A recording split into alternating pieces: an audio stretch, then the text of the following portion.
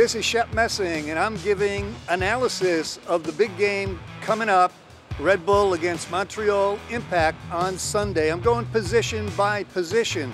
So let's take a look at the two opposing center backs.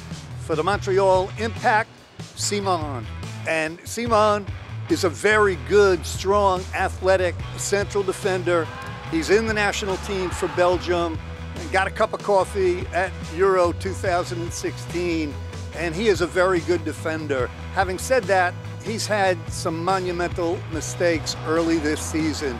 Gave the ball away unnecessarily in his own defensive third. He gave up some goals that way, was forced into turnovers.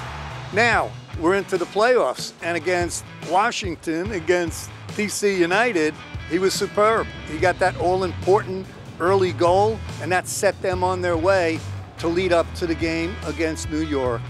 That first leg, he did a good job. Bradley Wright Phillips didn't have too many opportunities. He's playing very well. On the other side of the field, Aurelian Collin. We look at this New York Red Bulls team this season. What's the biggest deal they made? Biggest deal was getting Collin. Collin has been superb. So many different combinations at center back for New York this season. Aurelian Collin nailed it down. He also is prone to maybe some over-physical play. I think this is a very even matchup. Two of the better center backs in Major League Soccer. Both of them very good man-to-man.